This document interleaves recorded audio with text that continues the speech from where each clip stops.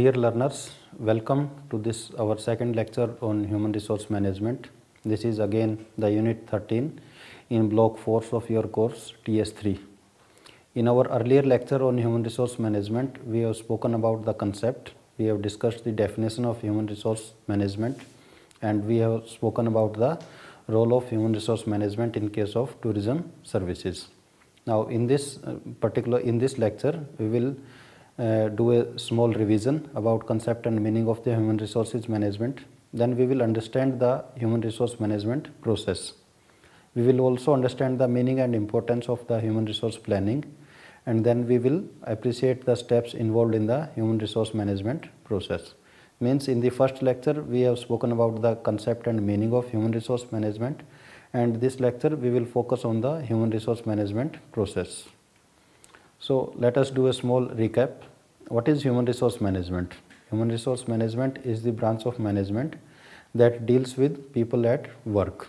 It is concerned with the human dimension of management of the organization.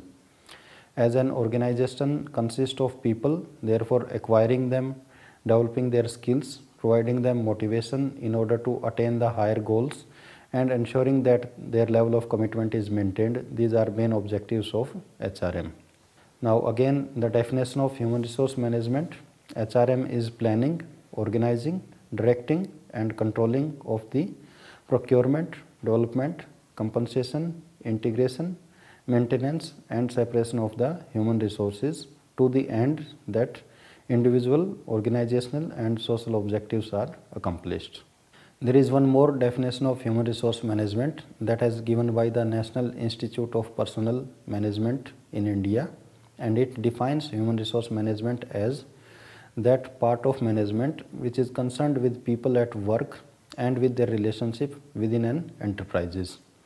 Its aim is to bring together and develop into an effective organization of the men and women who make up the enterprise, and having regard for the well-being of the individuals and of working groups to enable them to make their best contribution to its success.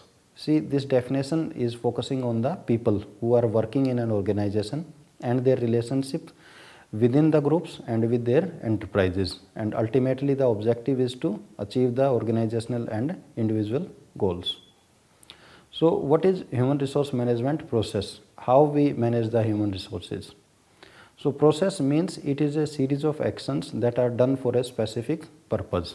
So human resource management or HRM process simply means it is the series of actions that are done to manage the human resources of an organization, or it can be defined as the series of actions performed to manage the human dimension of organization's overall management. It includes the usual management functions that involve planning, organizing, directing and controlling. So human resource management, it deals with the personal function or the human dimension of the organization's overall management, and like any other management, it also includes the usual management functions that involves planning, organizing, directing and controlling. So what are the various steps in HRM process? The first is human resource planning, then recruitment, then selection, then the next step will be socialization and induction, then training and development, then performance appraisal, then promotions, transfers and demotion, and then in the end it is separation. The separation can be on account of retirement, it can be on account of resignation, and it can be on account of termination. These are the steps in human resource management process. Now we will discuss each of the steps in detail. So first of all, it is human resource planning. What is planning? Planning simply means deciding in advance. So human resource planning can be termed as the process for preparing a plan or a chart for the future personnel needs of an organization. In simple words, it is the process of forecasting an organization's future demand and supply of right type of people in right number at right time. It also takes into account the internal activities of the organization and external environmental factors. In a service industry like in case of tourism, such planning it also aims at improving the quality of manpower resources. So human resource planning, it is simply deciding in advance how much manpower will be required, what will be the skills of the manpower required, and from where to get this manpower. So it is the way by which we will decide in advance that how many persons are required, what are the skills required, how to recruit them, how to select them, how to train them. It is the blueprint. So human resource planning, it involves analysis of the existing manpower resources, means how many persons are currently working, planning for the future needs, taking into account how many people with what skills and at what levels the organization will need. So we will also plan for the future, like how many people will be required, what will be their skills, and at what levels of the organization we will need them. Then we have to plan for the development of the employees by adopting in-house training, or we need to develop them by continuous education methods to upgrade the knowledge and skills of the employees.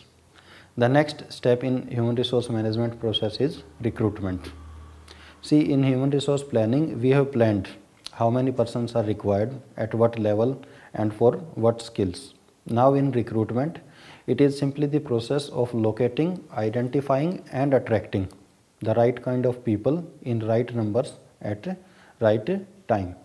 The core purpose of this recruitment is to develop a pool of candidates who are qualified for a specific job position. See, we are not talking about selection here, we are simply talking about developing a pool of candidates who are eligible and who are qualified for a specific job position. Depending on from where the potential candidates are being located, recruitment, it can be external recruitment or it can be internal recruitment. Means when we look for the potential candidates outside the organization, it becomes external recruitment. When we look for the potential candidates within the organization, it is internal recruitment. Recruitment, basically it covers the job description. In case of the recruitment, we need to give the job description, which is simply the outline of the job position with brief on the responsibilities, remuneration, possible place of posting, etc. Then we also need to give the candidate specifications. On the basis of job description, what kind of candidates they will be required, what will be their qualifications, what will be their skills required. Their qualification and skill, they can be divided into essential as well as desirable.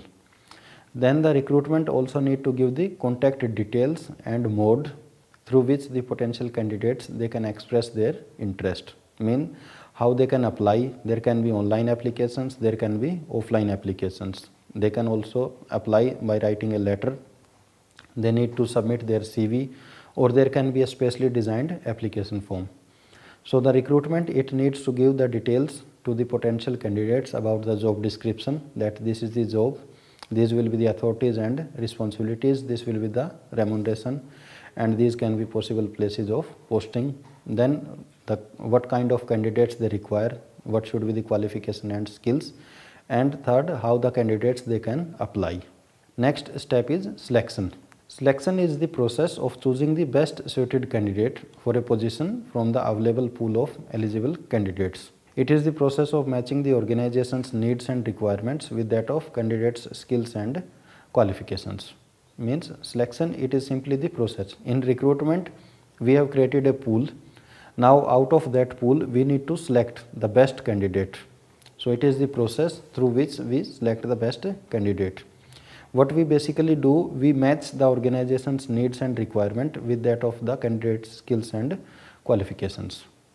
Methods of selection depends on various factors like the job description, what kind of the job is this, how much time is available to fill the vacant position, and how many applications have been received, how many vacancies are there. There can be various methods of selection, and the choice of method will depend on these factors. So what are various methods of selection? Any one or combination from the below methods can be used for selecting the best suited candidates. First of all, there can be a direct interview. Interviews are simply the face-to-face communications. So interviews, it can be face-to-face interview. There can be telephonic interviews also. There can be video interviews also, depending on the convenience of the organization as well as the candidates. Further, there can be one-to-one interview. There can be interview by a board. Now the interviews can also be structured interview or there can be unstructured interviews. In case of structured interviews, the process of interview is rigidly defined, means how the interview will proceed, it is already defined. In case of unstructured interviews, it is simply between the interviewer and interviewee, how the interview is going to proceed. There is no defined structure. Interview method, it gives fastest result, but it also suffers from the subjectivity and it is time consuming in case of large number of candidates. So if we have exceptionally large number of candidates, then interviewing each and every candidate, it becomes time consuming as well as costly. Another selection method, it can be written test.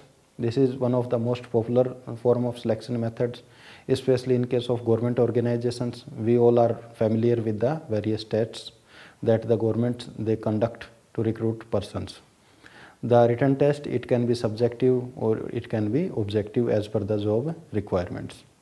Then there can be physical fitness test. In case of jobs related to defense and law enforcement agencies, physical fitness of candidates is of vital importance, and hence the selection criteria specifically mentions the physical fitness test of the candidates. Suppose we want to recruit the candidates for the security department of a hotel, then the physical fitness test is required. Skills test, in case of some specific skills are required for a job, there can be skill test as part of selection process.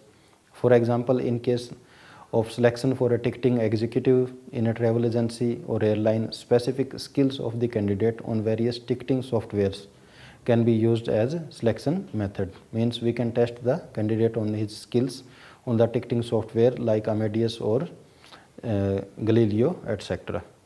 Further, there can be other selection methods also, like there can be psychometric test which gives the information about the personality. There can be in-depth interviews, there can be medical tests, background checks, etc. before finally selecting a candidate. After selecting a candidate, the next part is socialization and induction. Socialization and induction is aimed at introducing the new employee to his job and organization. This program should be developed in such a way that a new employee get all the information he requires to perform his duties comfortably and effectively in new role and new organization. An effective induction program should include the journal information about the daily work routine, the basic review of the organization's history, vision, mission, products and services, etc. Basically, in socialization and induction, the candidate they get to know more about the organization, as well as the organization they get to know more about the candidate. Then the socialization and induction also includes the presentation with regard to organization's work and conduct rules, the employee benefit programs, etc. See, the employee orientation can have two dimensions. One is work unit orientation, where the new employee is being familiarized with his specific work unit, his peer group, his subordinates, his superiors, etc. Then another part can be organization's orientation, which familiarizes the employee with overall organization in terms of its history, product, services, various locations, etc. So in case of socialization and induction program, the employees they know about the work unit, they know more about the organization. The next part in human resource management process is training and development. See, all these parts they are interrelated. First of all, we plan, then we recruit, then we select, then the employees they are socialized, and the next part comes is training and development. So training is the process to upgrade and improve the specific skills of an individual employee or group of employees. Training can be for an individual, it can also be for the group. Training process starts with the need analysis, that is, who needs the training, what kind of training is required, what can be best mode of training, and how to measure the effectiveness of training. On the other hand, development is the process designed to develop the skills necessary for future work activities. It is a broader concept as compared to training. See, the training it focus on the present requirements, while the development it focus on the future requirements. So the difference between training and development, as we have spoken, training focuses on the current improvements in job, while the development focuses on the improving the skills which will be used in future. Though managers as well as non-managers, they both benefit from training and development programs, but training programs, they specifically focus on the non-managers, means executive level positions, while the development programs, they are designed for the managers to equip them for the skills required for higher responsibilities in future. Now there can be various types of training. There can be on the job training, there can be off the job training, means the training can be provided while the employee being on the job, or the training can be provided by sending the employee off the job, means by sending him to some specific training facility. There can be regular and routine training facilities, and then there can be some specific training also. Means there can be routine training, like there can be a policy that every 6 months there will be a training for 3 days, or every year there should be a training of 1 week, or there can be some specific training, means the organization, it finds that the frontline staff, they lack in a particular foreign language, then they can provide the specific training. The next part is employee motivation. From the HRM policies of the service leader organizations, as discussed in detail in our previous lecture on this unit, it was clear that the quality of service delivery in tourism is greatly dependent on the job satisfaction of employees. See, in our earlier lecture, we have spoken about the service organizations and the leaders in service organizations. We have spoken that the delivery of services, that depends on the job satisfaction of the employees. Therefore, keeping the employees motivated, it becomes an important part of human resource management policy of an organization. Besides using the usual reward and incentive, HR managers, they also need to be careful about the positive and negative strokes that affect the employees' motivation levels. There can be negative strokes like you do not know how to do your work properly. Means if there is a lacuna, if the employee is not doing his work, then the manager can tell him that you do not know how to do your work properly, but this is a negative stroke. It will decrease the motivation level. He can also use a positive stroke, like you can do your work better by using this or that method. So the positive strokes, they help the employees to keep their motivation levels high, and ultimately it improves the service quality. See, because if the employees, if they are motivated, they are satisfied, then definitely their service delivery will be far better, and if the service quality is good, then the customer satisfaction will also be there. Next is performance appraisal. Performance appraisal is the systematic review of an employee's performance to understand the abilities of an employee for future growth and development. Employee's performance is measured and compared with predetermined or mutually agreed upon performance benchmarks to decide the future career path of the employee. Means in case of performance appraisal, we first of all we measure the employee performance, then we compare it with some predetermined or mutually agreed upon benchmarks, and then we go for the results of the performance appraisal. Now the performance appraisal, it can be informal performance appraisal, wherein the managers, they keep giving feedback to their subordinates with regard to their performance, and no formal record is maintained. Also the performance appraisal, it can be formal performance appraisal. Most of the organizations, they prefer formal performance appraisal methods, wherein the employee performance is measured using some specific formats or forums, and then it is compared with the predetermined benchmarks. If the employee performance is better, then he can be rewarded, or if the employee performance is lacking somewhere, then he can be provided with necessary training and development facilities. Then there can be transfers, promotion and demotion. Transfer means to change the work location of an employee. It can be a geographic transfer where the employee is shifted from one location to another location, means from one city to another city. It can be from one country to another country. But transfer can also be within the same location by changing the employee's department at the same job position. See, in case of transfer, the employee's position in the organization, it does not change. Only the work location can be changed, or his work profile can be changed. His department can be changed. Purpose for transfers can be better utilization of employee skills, If we think that employees have particular skills which can be utilized better at some other department or at some other location, then he can be transferred. Sometimes employee they also request for some personal reasons. Sometimes transfer can also be done as a mechanism to conflict resolution. Means there can be some conflict between two employees or between the subordinates and the managers. Then in that case, sometimes the company they can transfer one of them to resolve that conflict. And sometimes the transfers they can also be done as a measure of punishment. The next is promotion. Promotion means increasing the span of role and responsibilities of an employee. In case of promotion, the role and responsibilities of an employee, they are increased. It can be or cannot be accompanied with financial benefits. Generally, promotions, they are also having some financial benefits, but not necessarily. An employee can be promoted without any financial benefits also. Then demotion. Demotion is the process to reduce the authorities and responsibilities of an employee as a matter of punishment.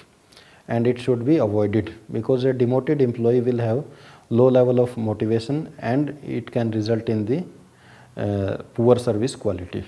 Then there can be separation also.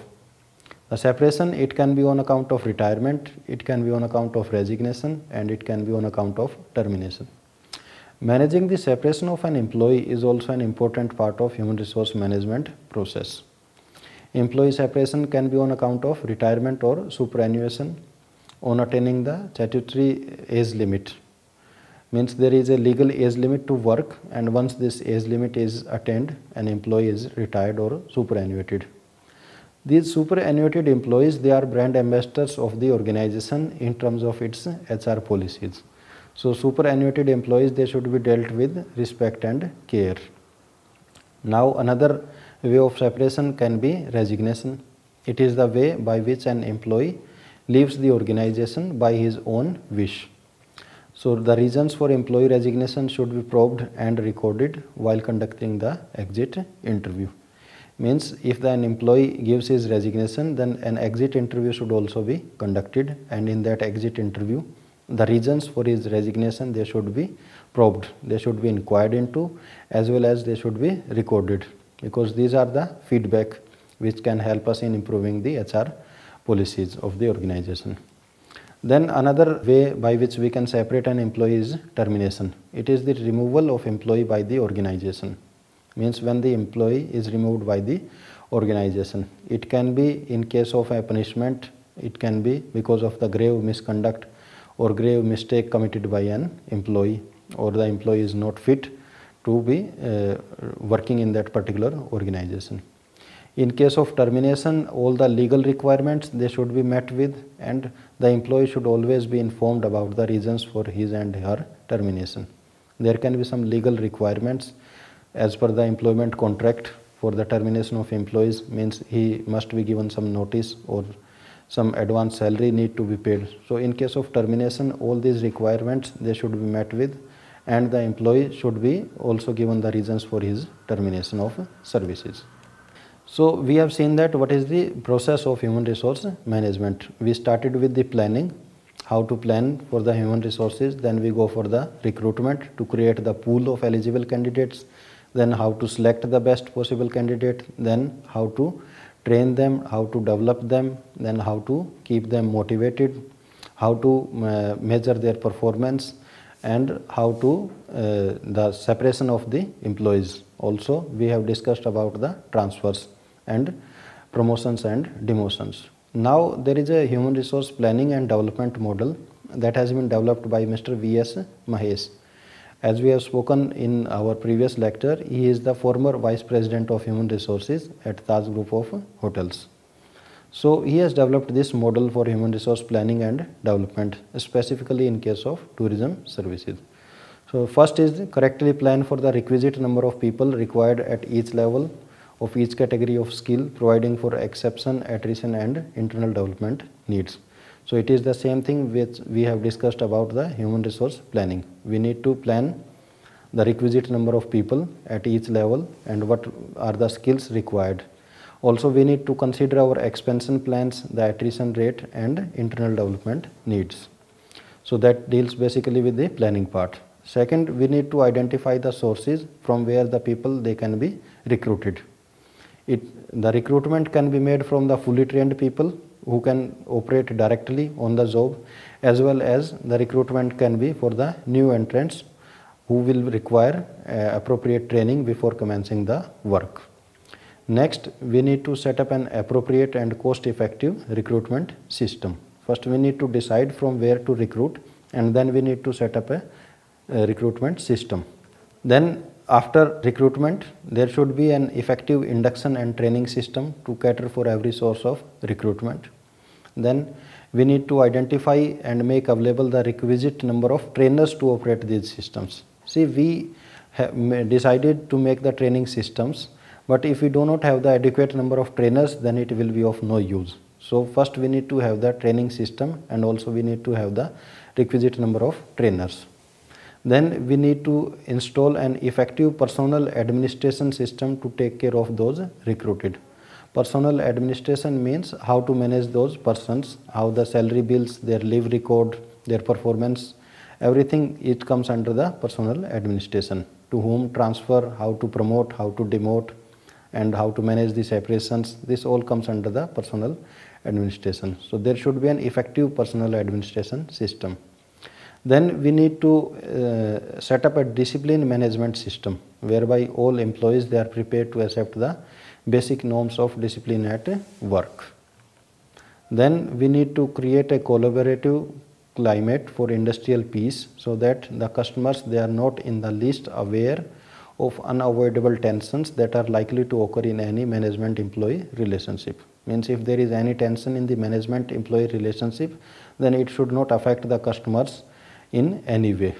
Then in the end, we need to set up a team of human resource professionals who have the requisite professional and personal skills to ensure the continuous monitoring and improvements of the integrated human resource planning and development system described above.